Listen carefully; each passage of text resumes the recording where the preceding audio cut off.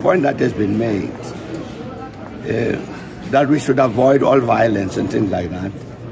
And I watched a little bit when Julius talked about the demonstrations yesterday, and himself made this commitment that they don't want violence. And if there's any violence that happens, that it would have been provoked by somebody else.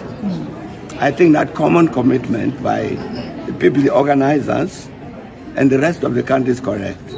By all means, I think people should demonstrate if they want to demonstrate on whatever the issue. But let's avoid this kind of unnecessary conflict. The country doesn't need it. Thank you so much, Mbeki. And outside forces who want to hijack the march and give it a bad name. And anyone who threatened the right of the fighters and fellow South Africans, defend yourself. That includes fidelity. By the way, we're not scared of poison. Well, he's nobody, he's just another human being. He's got no authority over violence.